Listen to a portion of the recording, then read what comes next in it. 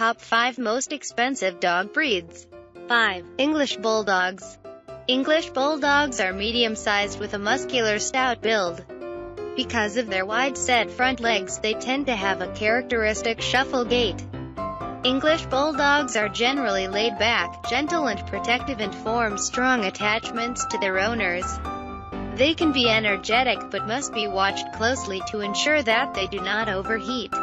4. Samoyed. With their snow-white coat, bright eyes and smile, Samoyeds have captured many an owner's heart.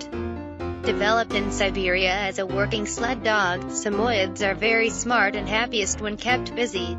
They are gentle, loving dogs but without daily exercise could become quite stubborn and mischievous. Finally, their coats require regular brushing once a week or more often, depending on the season, to prevent matting. 3. Cavalier King Charles Spaniel. This fashionable lap dog has been seen as a family companion since the 17th century. Originating in England, the breed was named for King Charles II. Friendly and easy to train, Cavalier King Charles Spaniels thrive on attention from the whole family. These little dogs adapt quickly to almost any environment. They do require a good brushing regularly but no trimming. 2. German Shepherd. Originally developed in Germany as herding dogs, the German Shepherd is popular today as a working dog and as a family companion. The breed is large and muscular. They are direct and fearless but also approachable. Full of energy, German Shepherds love to play and can be quite fond of kids once a relationship is established. These dogs take well to training and need regular exercise.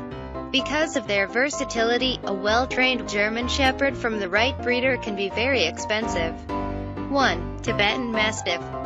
As their name suggests, these dogs are massive, easily reaching well over 100 pounds. This ancient mountain dog is from Tibet where it was used as a guard dog. Tibetan Mastiffs are extremely independent and intelligent.